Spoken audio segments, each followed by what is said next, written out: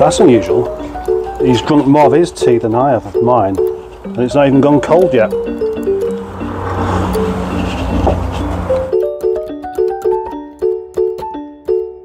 Well, we have a little plan here today, and that is to put the fuel tank back on Peter Torvill.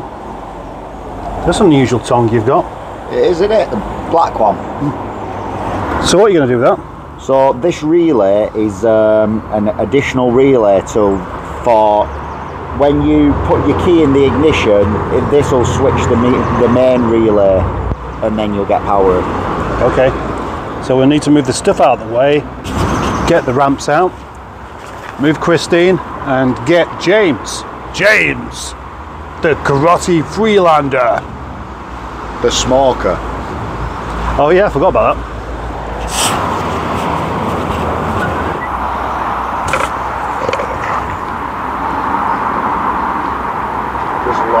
Who's this dodgy guy loitering around your lockup? Back into James, which is a dream car for somebody. Well, we start today. She's going to splutter. Mine gear.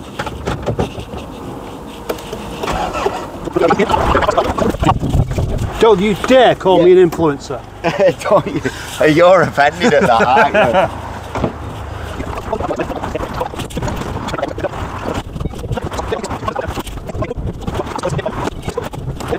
We're about to discover a couple of problems, like this. Land Rover, front wheel drive only.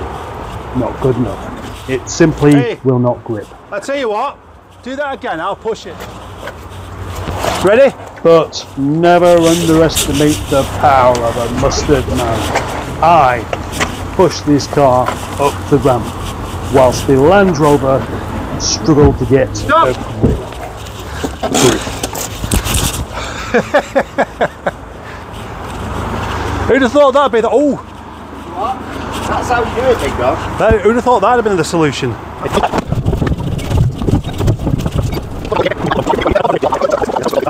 Looks like you're wearing a dress to me. Yeah. That means essentially I pushed the car up the ramps and the Freelander helped rather than the other way around. Right.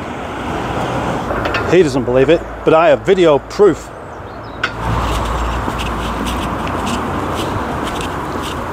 That was a classic, that was. Oh yeah, what are you hiding? Yeah. Yeah, I see you actually, yeah. What a display of legs and men with dirty hands. Yeah, that's right. Proper men like to have dirty fingers.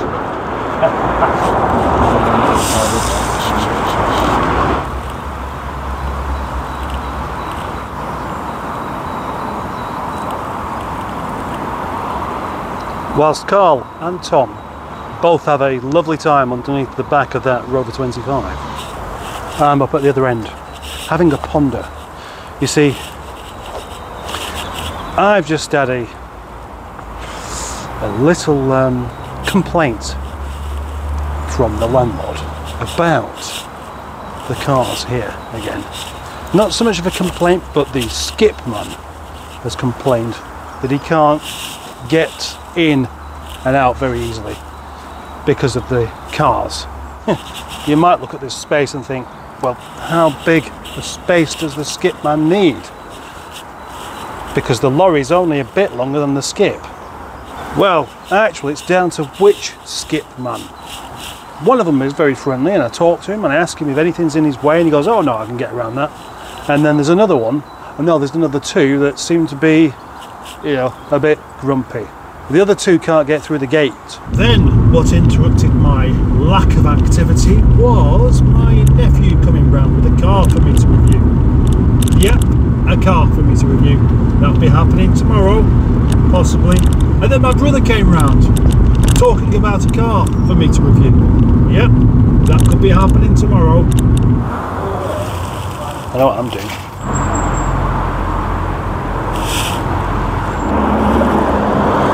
That's the fuel tank on and wired up properly. And the best thing is I didn't even help. Are you hungry?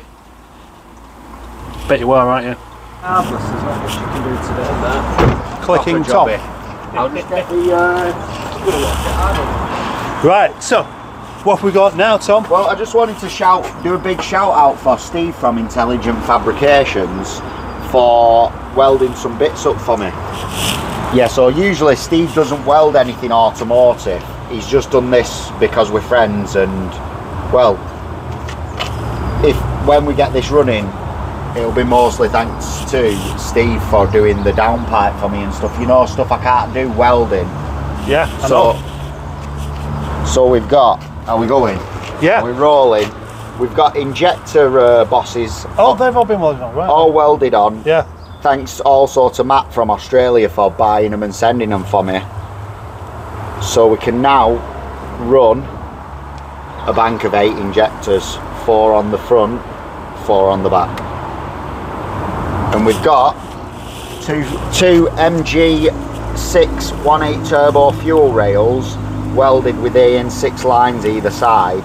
Now me, like a knob, has accidentally ordered mild steel AN6 instead of stainless, but it'll work the same, won't it? Will it work the same, Carl? I hope so. I hope so, yeah, because it's been a big jobby getting that welded on. And, oh, and that's the... This... Oh, that is interesting.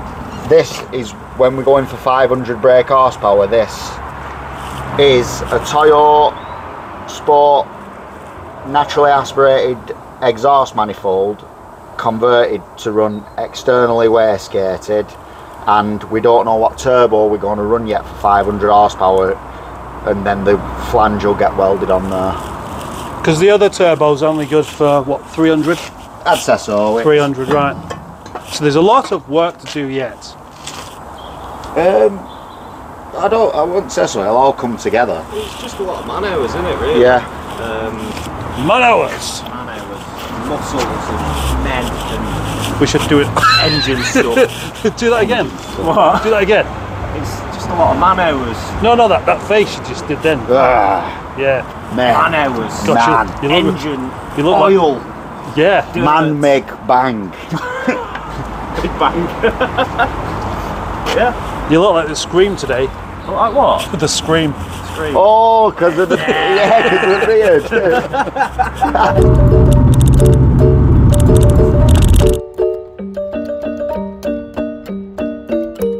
Hello and welcome to Saturday, where Tommy Turbo is indeed here, and I thought it would be time to write him his own song.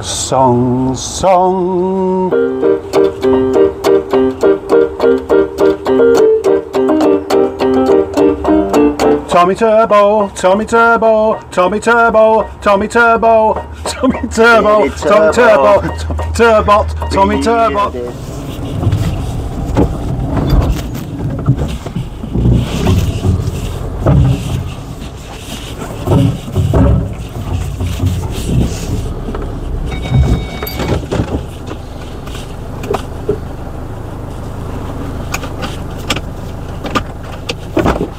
Supposed to be an all-round off-road hero. It's fucking shit, isn't it? I know, it can't pull a small car up a ramp without the help of a bearded man. With his 1 horsepower, with his 1 manpower. Yeah. Don't even claim that was heroics there, because I rolled it in second with the clutch. You weren't pushing that one, was you? Yeah. No, I was pushing this one. Yeah, but so how did that get over the thing? By my help, because it wasn't, that could drive up there quite easily by itself, but just that bit of extra push. I'll let you have it. Yeah, you've got to, mate. You've got to. Well, you haven't got much choice about it, because I've already claimed it. Yeah, no worries. No worries indeed. Well, that was a nice episode.